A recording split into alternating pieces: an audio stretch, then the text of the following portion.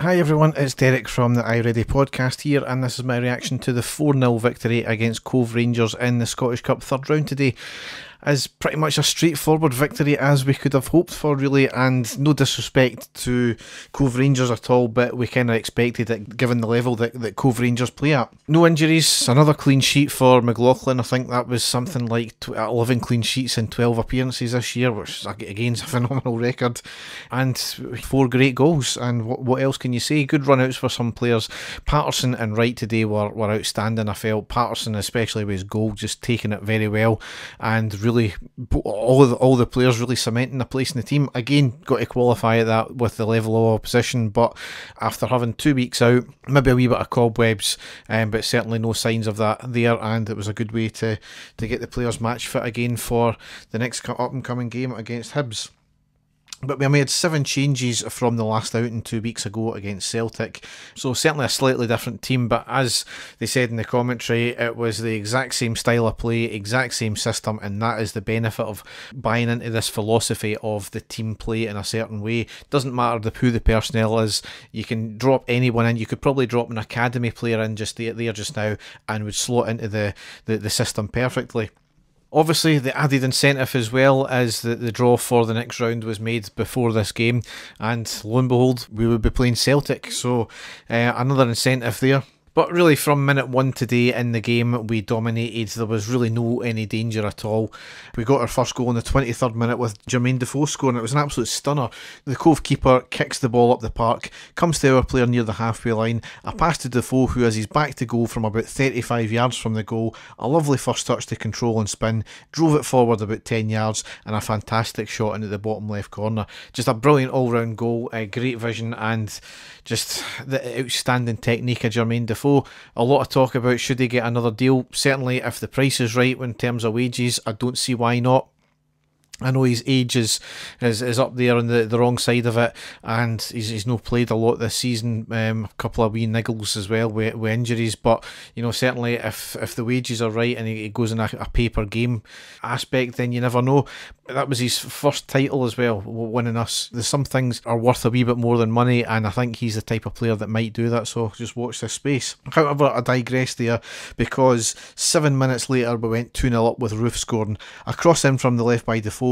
Arfield picks up the ball at the edge of the box, hits a shot, the keeper save, and Roof with the follow-up tapping it into more or less the empty net. Just great instinctive play there from Roof. Dave was texting me during it, and he was like, I'm not sure. I've said time and time again, I don't know what Roof does in this team. And then 2 minutes later he up and scores, so that kind of shut Dave up there. And it definitely shut him up 4 minutes later as well, because in the 32nd minute Roof got his second goal and put us 3-0 up. Lovely interplay down the right with Patterson and Wright.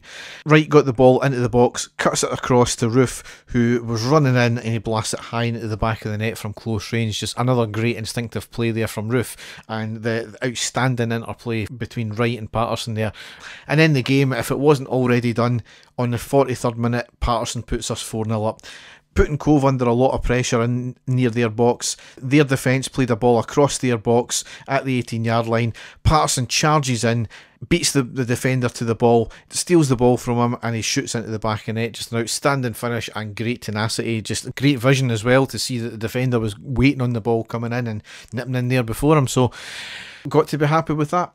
Into half time, made a substitution, Davis off and Hadji on. He did pick up a booking in the first half, however he did play 2 international games as well in the break, so maybe just resting his legs there given the fact that he's 36 and played a lot of football lately. So certainly the second half, I would have said we'd taken the foot off the gas, but we're certainly still the dominant team. McLaughlin had absolutely nothing to do.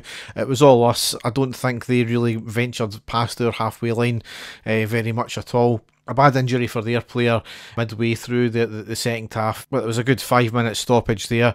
We made a few changes. We never pushed ourselves out. We didn't need to. All really just about getting some game time, protecting ourselves, not getting any injuries, protecting the goal. Know that we needed to in this game, because I think McLaughlin could have left and there would be still no danger. So, but As I said, it sets it up nicely with the next game in the next round against Celtic. That's at home. That is going to be played on the weekend of the 17th of April, so only a couple of weeks away. More likely that'll be probably the Saturday, because we are playing on the Wednesday against St Johnstone there. But the next game though we've got is against Hibernian. That's on Sunday the 11th of April. That's a 3 o'clock kickoff. I'm not even going to say it's a vital game because the league's done and dusted. Obviously, we've got still things to play for in terms of just keeping the clean sheets going, keeping the undefeated record going. That's really the main thing, and then keeping our spirits high and keeping the run going for the run in the cup as well, because it's the cup now that we need to focus on. Dave and I won't be back this week. Probably we'll be back after the Hibs game. As ever though, you can go to our website, which is ireadypodcast.wordpress.com, and there you can find all the stuff that we do. So I hope everyone is off tomorrow for Easter Monday. Enjoy it if you are. I think the weather's taking a turn for the worst, unfortunately, but enjoy it nonetheless. Thanks for listening, and goodbye.